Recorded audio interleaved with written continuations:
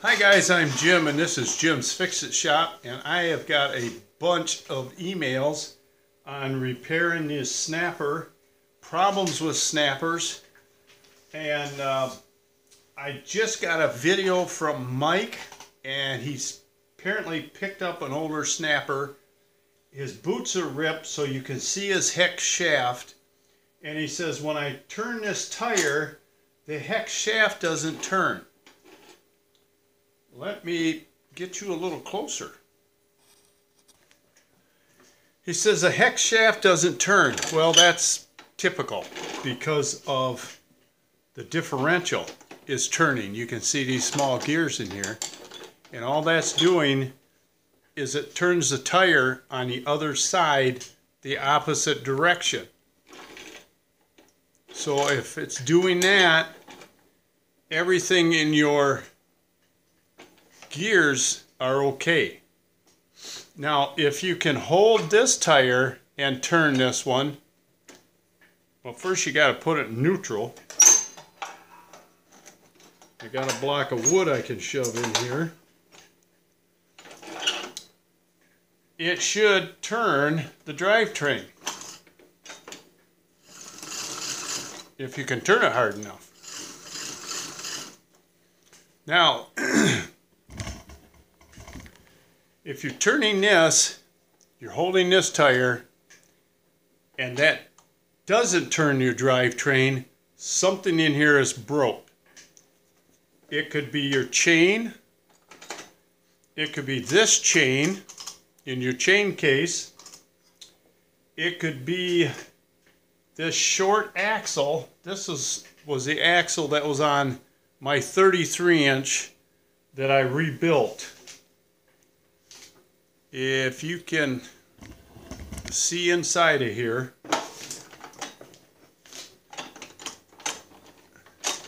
you can see down in here, you'll see this short axle. This is my bad one. It has no teeth at all left on it. Now another thing that could be stripped out is this large gear. They call this a 63 tooth gear. Or the small gear on the bottom. I guess I better drop you down a little. There's a small gear down here that meshes into this big one. This is all part of the gear reduction to get this thing to go slower from your 3,000 RPMs off your motor down to your, 12 mile an hour ground speed in 5th gear. I've had these where this one was totally stripped right off clean, just like this one is.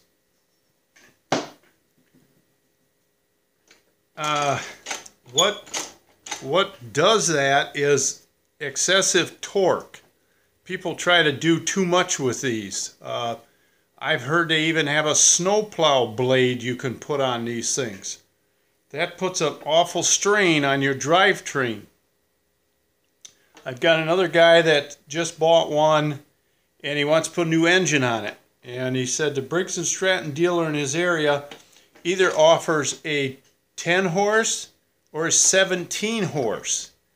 Now 10 horse on a 33-inch machine is kind of underpowered. But a 17 horse, that's a lot of horsepower.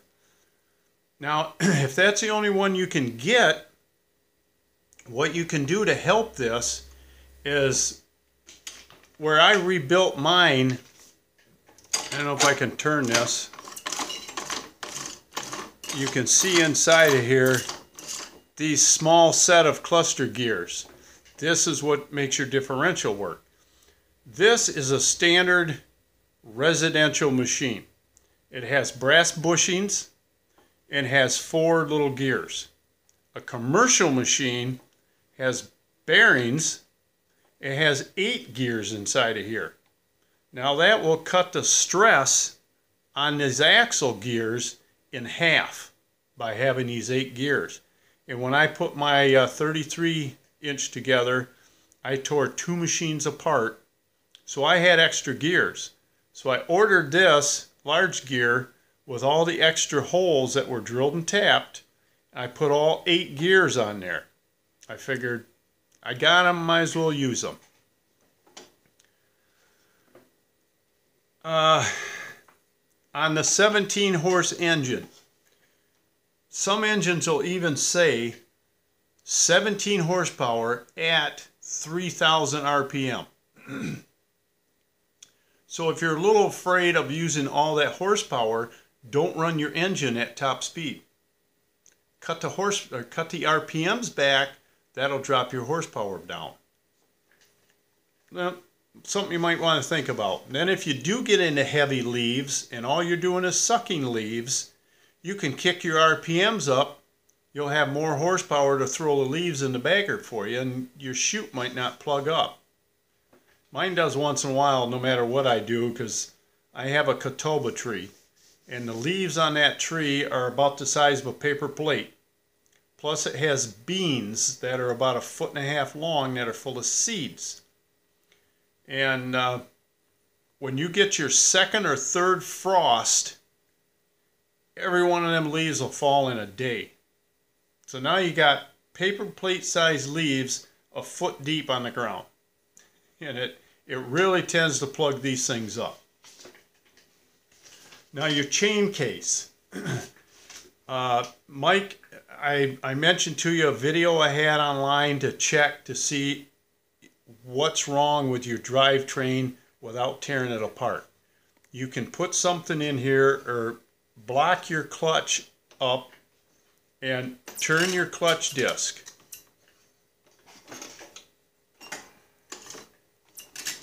Seems like mine's still in. And if your hex tube turns, then everything in here is probably okay. There's not much in this chain case outside of a chain and 2 sprockets, a large one and a small one. And again, this is part of your gear reduction to slow your RPMs down before it gets to your tires. And the same over here. If you can turn your clutch and your tires are turning, then pretty much everything is okay in here.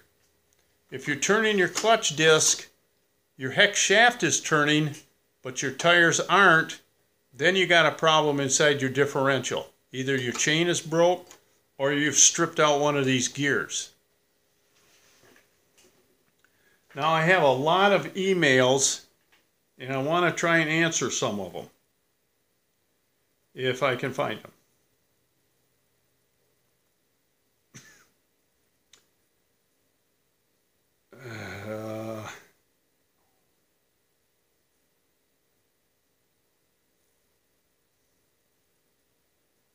Too many. I'm getting anywhere from 20 to 25 emails a day, and I really try to answer them all, but a lot of them are just the same questions with the same problems. So sometimes some of these problems you're just too hard to answer on an email. Even over the phone, it's kind of hard unless you can actually see what I'm talking about so you know what to fix.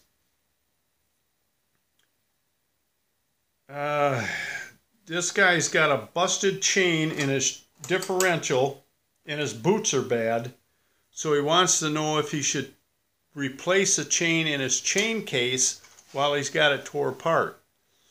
I would say open your chain case up at the minimum and get all that snapper lube out of there that's probably dried up by now, and check out your chain. If it's got this much slop, it's stretched out, and yeah, go ahead and replace it. And I would refill it. Well, I'll say you can refill it with whatever you think is best. Personally, I use 80-90 gear lube. Now, I had one guy email me and want to know how to get his chain case apart. This is about the easiest thing to fix on the snapper, and it's pretty easy to get it apart. First thing you're going to want to do is take your boots off on each side of the chain case. Just take the clamps off. Then you want to go around to this side of the machine, opposite of your differential. take these bolts out that hold the fender, they call these fenders, on the side of the machine. You got to take your tire and your wheel flange off. Now if this thing is frozen on here and you can't get a wheel puller on it and heat won't do it, you're going to have to cut it off. I have a video that shows how to do that so you can reuse this. And a quick tip, when you cut this, I cut right down this flange with a Dremel tool with a cutoff wheel. And they have some new ones that are a little thicker, they're fiber reinforced, and they won't break on you. I cut right down here until I hit the shaft, and I get as close up to this flange as I can. And I keep the smaller diameter wheels and I put them on so I can get closer to this flange. You stick a big screwdriver in here and you twist it. It'll open this up, and 9 times out of 10 it will slide off. Now if you cut it 90 degrees to this bolt, you can put it back on, tighten the bolt up, and it'll re-pinch it to the shaft, and you can reuse this without buying a new one. So you want to get this off. If you have this plastic dust cap, you want to just unloosen the hose clamp, take that off. Then at this point you can slide the fender off. Inside here there's not much you have to do on the chain case. Once you got these boots loosened and off, there'll be one cable going to the chain case for the brake. This has a band brake. It's an older style. The newer ones have this little foot brake that's in here, and the cable will be going down to this. To unhook that one cable, you're going to have to wiggle this out of your yoke and it will slide right off. Now let me spin you around and I'll show you the chain case. Okay, this is a chain case off. This is an old style that I designed after a Comet. Back then the Comets didn't have the slipping clutch like the new ones do. That's why I got the idea of bolting my clutches solid so they don't slip on you anymore. But there are some things you want to try before you do that. There's springs in there you can tighten up to put more pressure between your clutch disc and your drive disc. You may not have to bolt this solid. It is a little dangerous. If you have kids, if you let that clutch out too fast, you're going to be popping wheelies with this thing. There again, that's going to put unnecessary stress on all these parts, and you could break chains or strip gears. So try the springs first. Big nut in the center, you take that off. There's 2 washers in here. They're cupped. They kind of look like a bowl. They're cupped this way. You put the cup side up. This is your clutch assembly. Take that off. There's 10 screws around the outside of this. You take them out. There's a 1/4-inch nut and bolt assembly on the bottom that holds the brake shoe on that goes inside of the new style clutches. This style does not have that brake on it. This style has a real brake that works, and it's a band brake that grabs onto a brake drum, more or less like your cars. Now you're going to want to take a flat-bladed screwdriver, tap it into this crack, and work it around, twisting it so you don't bend your case. That cork gasket really seals. Then these just slide right off. The only thing in here, besides all that crappy grease you're going to have to clean out, is 2 sprockets in your chain. This chain is pretty wore out. Now to get this chain out of here and the sprockets, you'll have to take the brake off if your machine has one. The newer ones, they don't have this brake. Both of these sprockets will have to be pulled out at the same time because the chain does not flex sideways. These are your plastic bushings. These measure about 375 thousandths. These are very tight. You get this together. I have no side play in mine in this case. Now again, I've mentioned when you take these covers off, both of these covers and the differential cover, hold up to the light and look for little holes. Some of them have holes ripped through from the stamping process. I don't know if they had bad dyes or if they thought you had to have a vent hole in them. It just lets the oil run out. The ones that I find that I rebuild, I weld that hole shut. Very simple to do if you don't have a welder. Maybe a neighbor does, or go to a welding shop. All they have to do is tack that hole on the outside. Most of them won't even charge you. My welder does, we just bought a machine for the shop, but when I went to the welder that we used to hire, when he'd do little jobs like this, he'd get 5 or 6 of them done. He said, okay, you owe me a 12-pack of beer. I said, hey, that works for me. So these are very simple to take apart and get off. Now, how to get the differential off? There's 2 ways you can do it. Let's spin back around. Now, you can do it the same way. Take this fender off, just like I said, to get off the chain case. You got the chain case off. You got this side taken apart. Now what you want to do is you take the 6 bolts off this fender, leave these in right now, and you're gonna, on your machine, you're gonna have a series of bolts going around here that I don't have because this has been cut away for model use. So I don't even remember how many's in here. There's 1, 2, 3, 4. There's 4 left. I got an empty hole. That'd be 5, 6, 7, 8, 9. I'm guessing there's probably was 8 of them in there. I don't know. You want to take these 6 bolts off.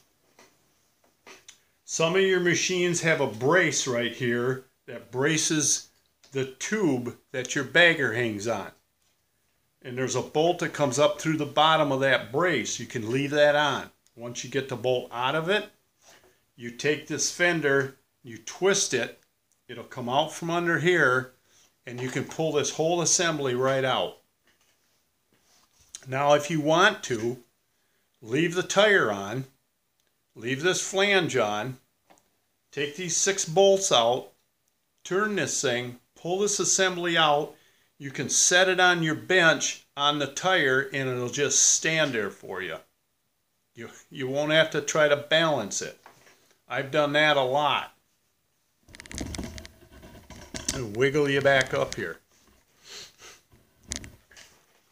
Now once you get this out on the bench, you're going to want to take all these screws out. And I'm guessing, like I said, there was probably 8 of them around here holding this cover on. This cover has been cut away so I can look in here. Take the cover off, you're going to find out there was a mess in there you got to clean out. Now on the outside, along with these 8 screws, there's a bolt right here. I believe it's a 5/16 bolt. This one's loose. On the inside, it'll have a cone-shaped washer again, like a bowl. Underneath that washer, between the frame and that washer, is an O-ring. That's what, sorry I hit the camera. That's what keeps the oil from leaking out around this bolt. The same on this side. There'll be one of them cup washers and another O-ring. That way nothing leaks out around here. Take this bolt out. And then the fender will come off of the differential. Now, if you don't want to go that route, and Mike was talking about he's got a problem in here, he thinks the chain's broke. You can leave this all together and just take the differential off. You want to take off this clamp for the boot, these 6 bolts, and you'll have to take off the tire on this side and the wheel flange. And when you pull this out, everything will come off with the exception of this tube. Now before you pull this off of here, you got to take these 8 bolts off and this bolt. This will pull off. Your differential cover will stay here and your tube will stay here. But this fender and the guts and this long shaft is your other axle. That will slide right out. Then you can put this on the bench and clean it and replace the parts you need to. And while this is hanging here, you can wipe some of that crap out of there. Now let me check to see what other questions that I had. Okay, I had a question on slop and end play, back and forth. Not slop on the bushing itself, but you have slop in 2 different directions on these snappers. You'll have it this way. Now this doesn't have much at all because I made a brass bushing to go in here. I had a viewer ask me if he could put a steel washer in here instead of the nylon ones they make that just snap in. I suppose you could put the steel washer in, but you'd want to make sure you put a nylon bushing or nylon washer on both sides of the steel washer so you don't wear the end of your tube out or you don't wear the bushing any worse than it already is. That's what's giving you your end plate. Your bushings are wearing. And them little nylon spacers, you can put them on by just taking your boot loose, pulling it back, and snapping them on, putting your boot back on. That's very simple to take care of that, and it's very important. If you get too much side play on this drivetrain, what's going to happen is this is going to move back and forth, and it's going to eat a hole right through your case. That's why I picked this case to cut open. It was wore to the point where it was ready to break through because of all the excessive play.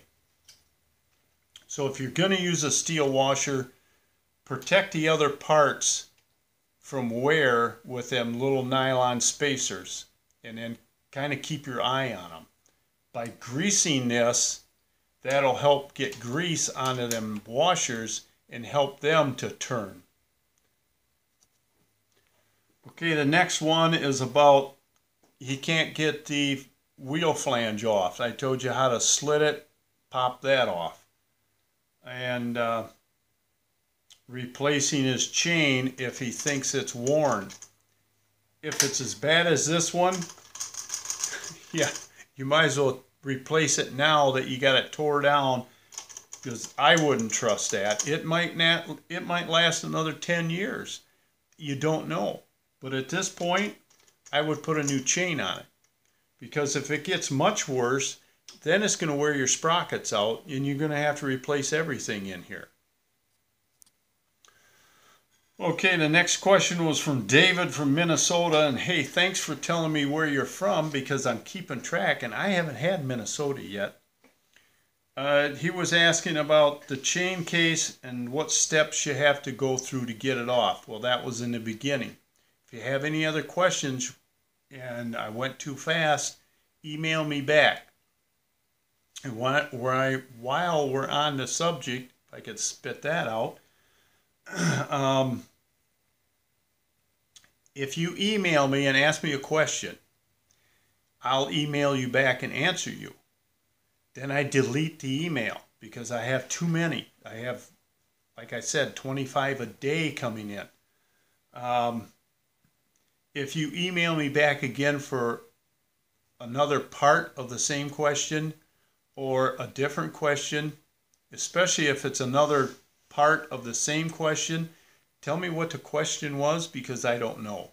And I have trouble just keeping all the names straight. I have so many of these that I'm trying to answer. But this one was on steps on how to get the chain case off.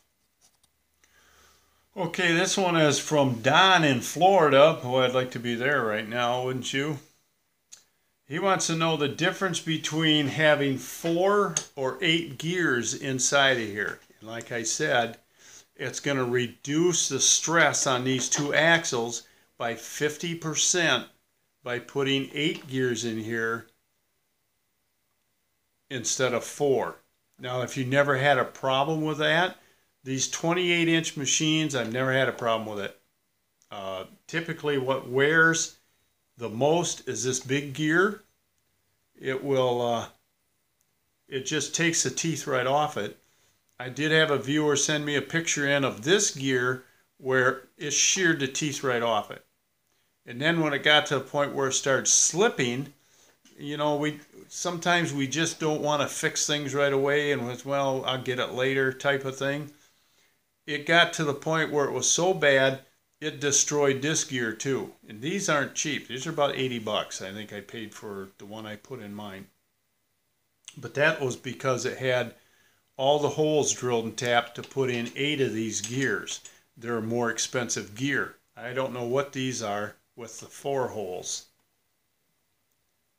But if you got the parts, it's not going to hurt them. One of the machines I tore apart was a residential machine with 4 gears, but it had 8 holes in it. So, and what they did is they took a drill and they drilled 1 hole out to remove the threads so I couldn't use it. But now, if you find one that's got all the holes drilled and tapped in it, definitely throw the extra gears in there if you have them. It's just going to help the machine down the road. Let's see what else we got. Okay, here's another one on, a guy wrote in and he told me that his machine wasn't going in 5th gear, so he put a new drive disc on thinking that might help. And after he did that, his clutch cables are loose. And he wondered if that was a problem. Not really. When you replace your drive disc, it doesn't have to swing in as far to hit. Let me do that again. When you replace your clutch disc, it doesn't have to swing in as far to hit your drive disc. So that's going to make your cable a little loose. And he said the pedals wiggle. It doesn't matter. As long as when you push the pedal in, it opens the clutch up enough where you can shift it, you're okay. If it doesn't, on your pedals, I don't know how good you can see this. The pedals on the machines have holes in them up here at the top edge. And your cables that come up through your tube have little, I think they call them ferrules or spacers. There'll be like 3 or 4 of them on there. You pull your rubber pad off your steel brake or clutch pedal, and you take some of them ferrules and you shove them through the hole on the pedal. That in turn makes the cable shorter, and it will tighten it up and it won't be so floppy if you don't like that. And the same on the brake. As your brake pad or this brake shoe wears, or if you have this style in the brake band is wearing, your pedal is going to become loose. Just stick some more of them little ferrules through, and it in turn makes the cable shorter. It'll bring the pedal up higher and it'll be stiffer for you. But if everything's working okay, don't worry about it. It's not going to hurt a thing.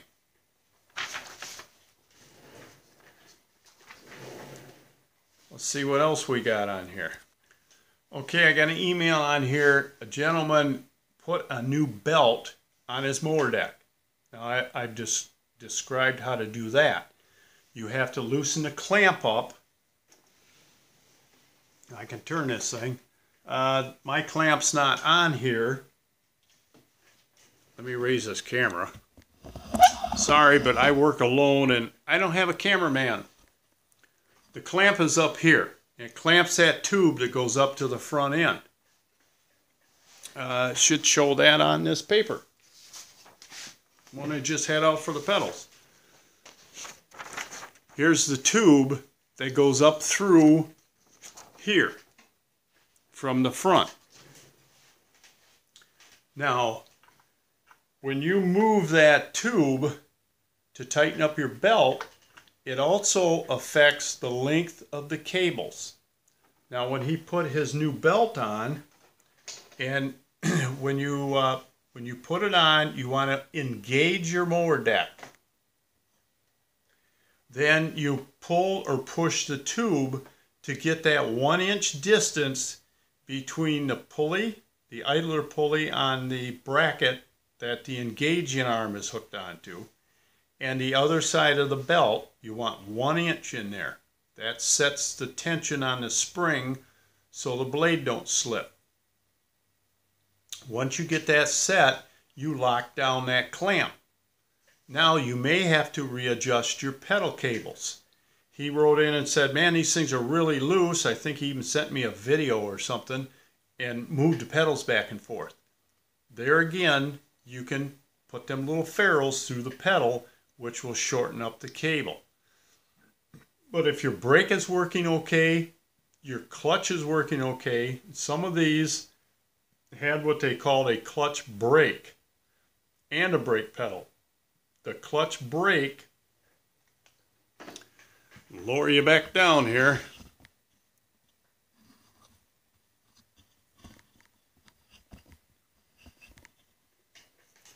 The clutch brake, when you push the clutch pedal in, of course it does this. But I don't know if you can see this little brake shoe inside of this clutch assembly. When you push it halfway down, it releases the clutch from the drive disc.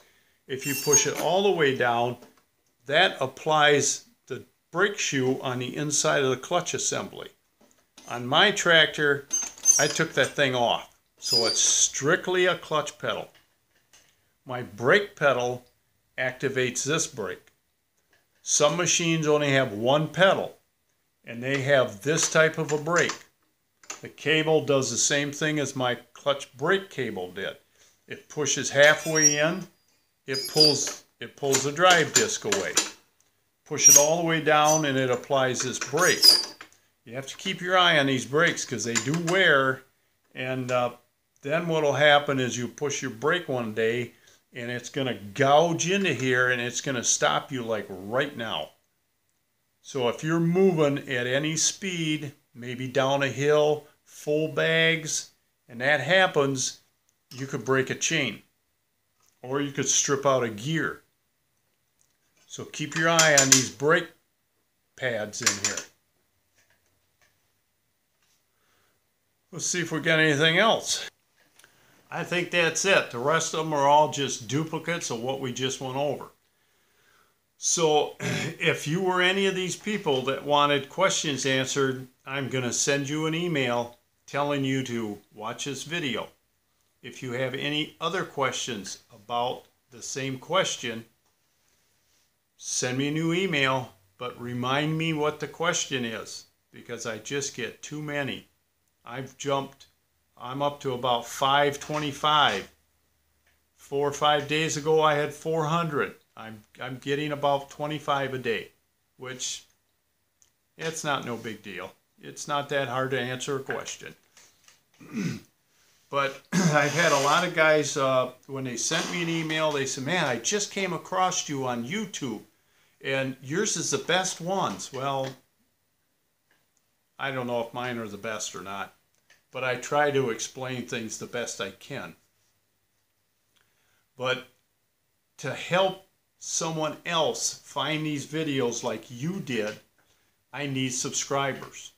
So if you've been on my channel and you like what you see, subscribe to it.